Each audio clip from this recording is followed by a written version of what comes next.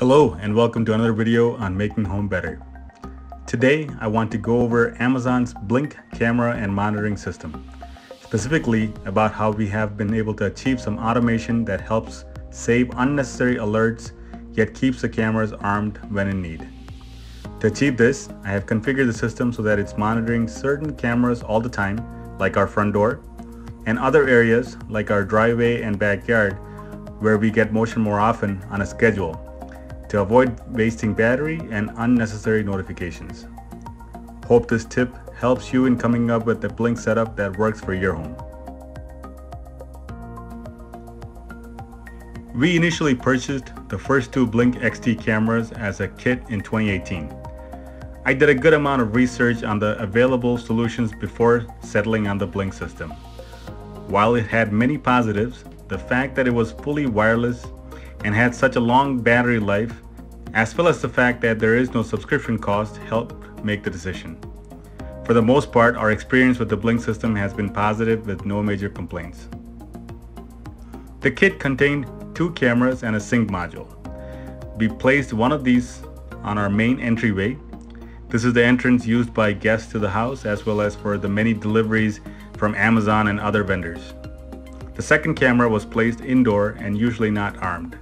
This is only activated when we may be away from the house and want to check in for whatever reasons. Amazon claims a 2-year battery life for the Blink cameras with the AA lithium-ion batteries, and from our experience, this is very much true. The front door camera battery needed replacing around the 2-year mark, and the indoor camera, which does not turn on very often, is still going strong. When the Blink XT2 cameras were released, we decided to upgrade the front door camera to enable the two-way audio capabilities. To be perfectly honest, although I have tested out the feature, we have yet to actually use the two-way audio feature in a real-life use case. When purchasing the XT2, we purchased a 2-camera kit and placed a couple more cameras to monitor other parts of the house, specifically the driveway and our backyard. This turned out to be a challenge due to these areas getting a lot of motion on a given day and the cameras coming on very often. This impacts the battery life, of course, but also generates a lot of unnecessary notifications on the phone. It's possible to enable and disable a camera from the app. For example, if you expect a lot of motion on the driveway because you're going to play basketball, you can disarm the specific camera. My trouble, however, was that I often forgot to arm the camera back when the game was over. This, of course, defeats the purpose of having a security camera. I looked at several options to solve this challenge. One of them being controlling it via IFTT, which has some capabilities, but didn't fully solve this challenge. We were finally able to achieve the automation to solve this problem by using the second sync module that came with our second set of Blink cameras. By assigning cameras to the two separate sync modules strategically, you can enable and disable the cameras based on a schedule.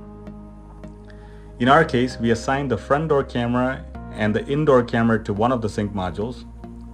This one is not on a schedule and stays on 24/7 so that the front door can be monitored always. The indoor camera remains disarmed and this is only used manually. For the driveway and backyard cameras, we assigned that to the second sync module and placed it on a schedule. You can of course schedule this to your specific needs. In our case, these cameras become active at night and remain turned off during the day. With this setup, we have been able to avoid the unnecessary activations and notifications while still having monitoring when it's needed. We ran into this solution by coincidence because we happened to get a second sync module as part of the kit, which was purchased as a deal from Amazon. You can, however, buy a separate sync module at a relatively low cost and would allow you to have a similar configuration. I will leave a link to this in the descriptions. In theory, of course, this can be expanded with additional sync modules to achieve a more complicated zoned approach for your monitoring. Thank you very much for watching, and I hope this tip helps you in your configuration and automation of the Blink cameras.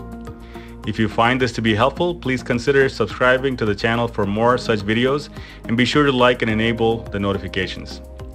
As mentioned before, I will also leave a link to the complete system as well as the standalone sync modules in the description. Until next time, take care.